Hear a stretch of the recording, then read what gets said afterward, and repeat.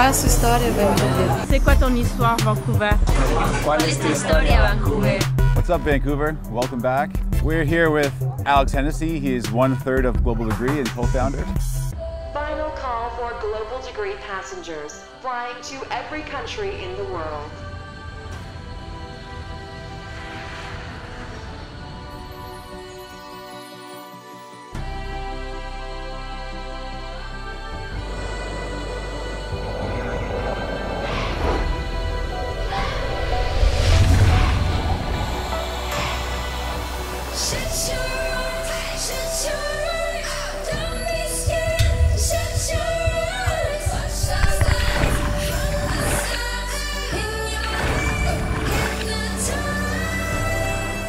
So Alex, what's your story? Where are you from? Okay, so I'm a Vancouverite for sure. I'm 35 now. I've lived in Vancouver for 27 years, but my adolescence was definitely raised in Winnipeg, but I've been in Vancouver for the most part. So we started a project called Global Degree. The idea is essentially trying to travel the entire planet over the course of 5 years, and through the process producing video content or almost like a travel series, which would be educational and promotional, trying to encourage people of a younger demographic to go and explore and to experience other cultures. I find that travel has been the most educational thing that I've ever done in my life, so I look at how just going and having an actual experience in another country could be as educational as if to read a book, or, you know, I am a hands-on learner. So by going and actually immersing myself in Peru, I've got a way better grasp on their culture and their history and all of that kind of stuff than if I was to read a book. So what gave you this crazy idea to travel the world and document it?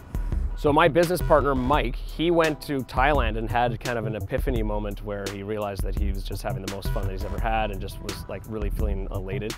And I had a similar experience. I'm 8 years older than he is, but we both had a very similar experience while traveling through Asia. And so he came up with the idea to travel the world and managed to actually, because it's such an ambitious idea, through some very well put together PDFs and PowerPoint presentations, he managed to put together a small amount of sponsorship. I myself had actually traveled in 2006 through Asia. I was fresh out of film school and I'd filmed about an 1.5 hour long travel documentary. So that kind of sparked my passion for film and for travel, and just the combination of those two. And then in 2010, I went with a group of guys back to Asia and tried to put together like essentially a pilot for a travel show that we were going to market towards a bunch of American companies. And it didn't go exactly the way that we had planned, but it was a very educational experience for me, and I kind of figured out why it didn't work out and what would need to be changed to take a second stab at it. And then Mike and I were put together on Facebook through mutual friends. He made a Facebook post, and so somebody tagged my name. And he and I met each other one time. He and I discussed the project, and we were both totally on the same page as each other as to what we wanted to put together. And then I subletted my apartment, quit my job, packed up all my camera gear. I owned all the gear. And Mike had already kind of put together some sponsorship, which was almost kind of like the soil for us to grow in. And we set off and we did all of Central and South America. He was kind of like a stranger to me. I just took a chance.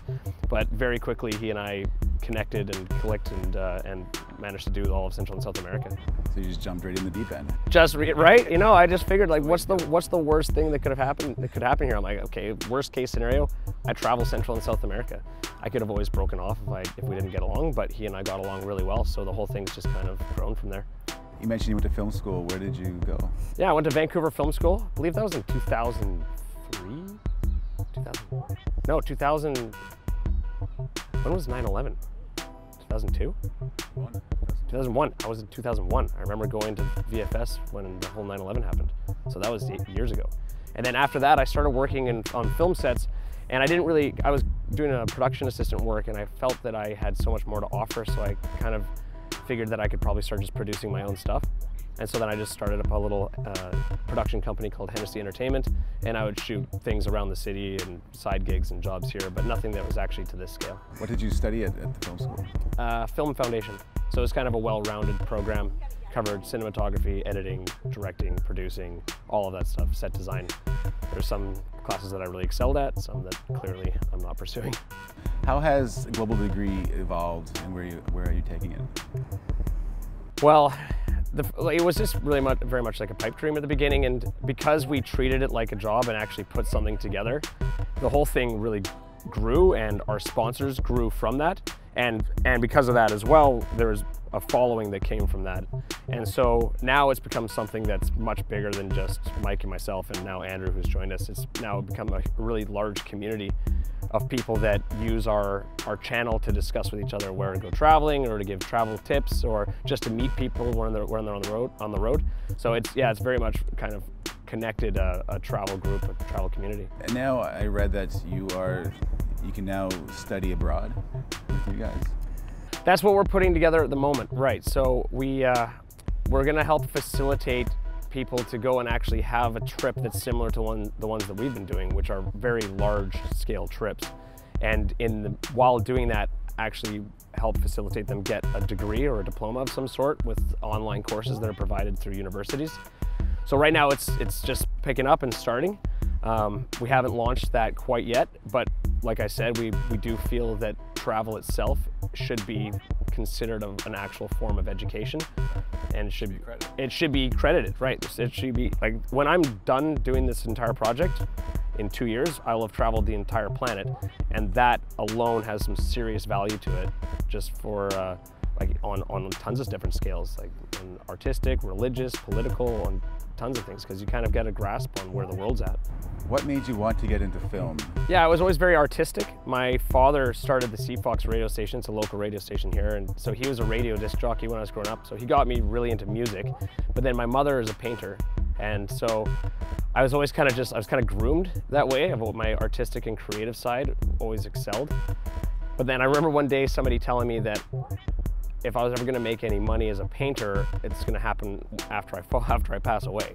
And so I'd probably have to be a teacher of art instead of an actual painter, which was, I was pretty young when they told me that. So it had a pretty profound impact on me. So I decided to kind of switch my gears. I figured that film was going to be a better way for me to make a realistic income. And so I just kind of went that way.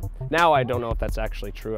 I'm sure that if I'd focused my energy on painting and drawing, that I could have made a living that way as well. But I'm happy that I chose film. It's taken me to where I am now, and it's definitely a passion. Besides your parents, any other influences in your life? You know, growing up, I was really into a lot of like skateboard and snowboard videos. So my style of editing kind of stemmed from that. A lot of it was like cutting to music and doing creative edits. So definitely Spike Lee. I thought he was really cool. He made a bunch of music videos that did very well, but he brought his whole career out into the limelight through doing these really well put together skateboard videos. So I always thought he was awesome. But then, you know, just motion pictures, they've always had such a strong impact on me that I can see how just the combination of visual and audio and everything can really be profound. And so I know there's a lot of different directors out there, or like Soderbergh. I love all like the Spielberg movies. And do you have a mentor? To some degree, but I haven't as much as I probably would have liked to. I think that I've really taught myself to go and like search out, like ask the questions, and online's been my mentor. Like YouTube, I'm very much a student of YouTube. Any little trick with video or film or audio, I just look it up on YouTube, and sometimes my teacher is a 15-year-old kid in London. He's like, all right guys, today's lesson is this. And I'm like, I love that this kid is teaching me how to do motion tracking right now or something, you know? Right, and then you apply it to one of your projects, and then it kind of sits in your memory bank and you learn how to do it. So I always just I'll see a video and I see something that's really cool and unique about it, something that's stylistic about it, and then I'll just start asking the right questions as to how to produce that on my own accord. I find with art, like I don't ever want to like necessarily copy somebody's art, but if you try to apply somebody's style to your own project, it's never going to come across as a direct copy, I find. Like it's always going to come across as like you're always going to come through, like your creation is going to come through in it. So I definitely am inspired and steal little ideas from tons of different videos when I'm putting stuff together.